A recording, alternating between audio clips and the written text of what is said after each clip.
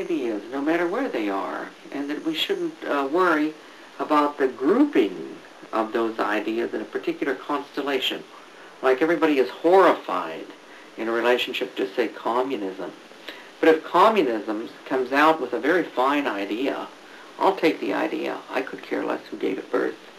Or if a very fine idea could come out from fascism, I would take that very fine idea and pick it away from its birth, its parent, and take that idea and incorporate it in those values that I have.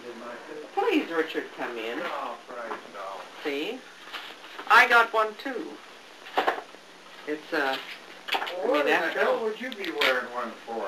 Well, I realize you're so mad that you weren't born a man you can't stand it. no, that's not true. The hell it ain't true. See? All I got to do is put my black suit on, and Your then put black this suit? underneath. Yeah, the suit I got married in, my mourning suit. M-O-U-R-N-I-N-G. See? And then I can be a priest too, or the equivalent thereof. An atheist minister. Ridiculous. No, Richard, you look absolutely charming, and would you please come in and get your picture took in it? Imagine, all these things cost is $10 a piece, and from then in, everything for your whole life is free. It's a good investment. Except, of course, I don't know exactly how to do it.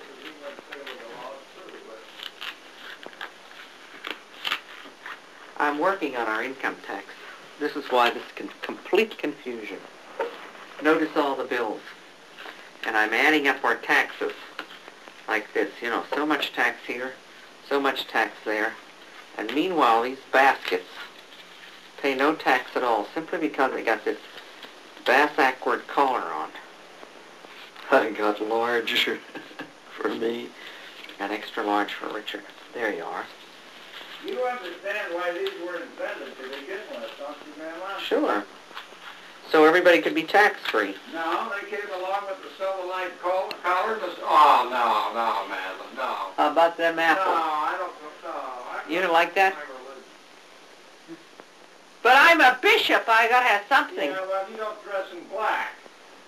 I could get a flowing black chiffon Well, you better with get it. feathers and black ostrich feathers in the bottom. We could get a white ostrich and dye them black. The whole thing is in mourning, don't you see? Well, in any event. And as pointed out to you, two little pockets, inconspicuous pockets, so that if anybody sidles up and gives you a few bucks, you can slip the few bucks into the pocket. Nobody will know the difference. It's phony, just like the people who wear them. It's completely phony. And we bought them at the Lutheran supply house.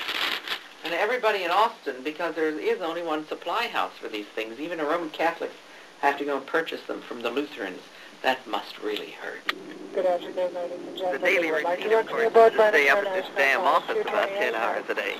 But outside of that, I am gone most of the time. I would say one half of the time I'm on trips to give speeches.